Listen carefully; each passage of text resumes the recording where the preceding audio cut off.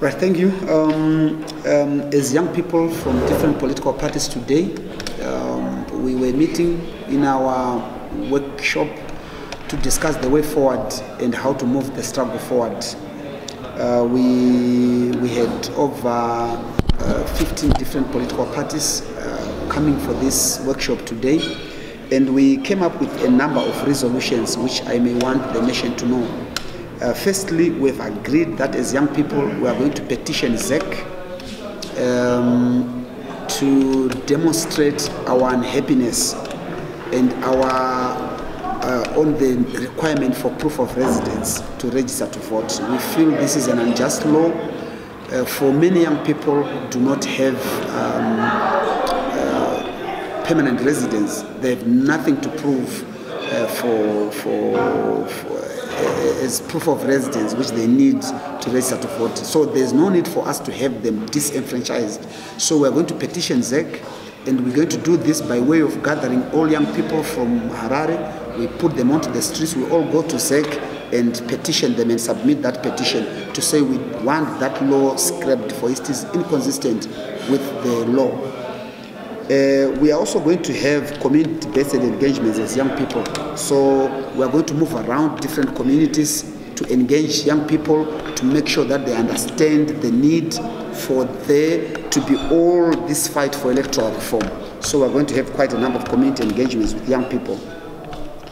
We are also going to take these initiatives to rural areas. We have agreed as youths from different political parties that we need to take this to young people. We need to take this to young people in rural areas, in farming areas. So we are going to have programs to go right around the country to make sure that they are also participating in these processes and engagements.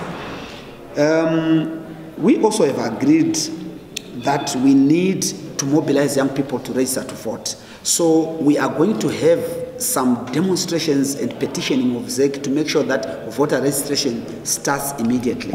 We feel that there is no need for a delay, like we are already seeing that there's a delay. At the same time, Zanu PF is busy registering people. So we're not going to have none of that. We're going to push ZEC to make sure they register people in good time, and we need the voter registration process to start immediately under BVR.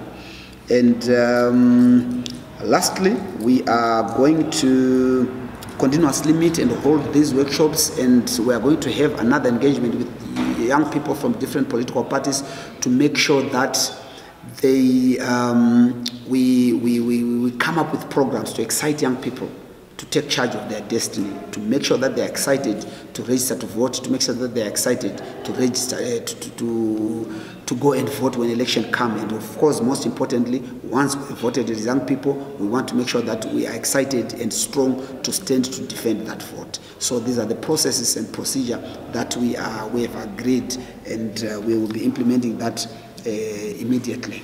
Thank you very much. You usually have political parties with ZEC now and then. Have you ever tried to raise some of the issues that you said today, and what has been their response? Yes, we have. There are continuous engagements with ZEC, but some of these processes, they need extra pressure from that which we are already doing. And we feel this is a way and a means to push them, to make sure that some of these points are quickly implemented. We are engaging with them, and the process of engagement will continue. But we feel the response has been so slow in some of the issues that we have raised, and we need to take it a level up, and this is what we've agreed. And you've mentioned the issue of going into the rural areas, which is a stronghold for the ruling party, and it's not usually open to opposition party. How are you going to approach that? We will do it. It is within our rights as enshrined in the Constitution, including Section 67 of the Constitution. We will not allow them to intimidate us and stop us from interacting and interfacing with Zimbabweans. And young people from the rural community, they need engagement with us, and we will make sure that we do it with whatever is at our disposal. We will follow due procedure. If we are holding big meetings, we will notify the police.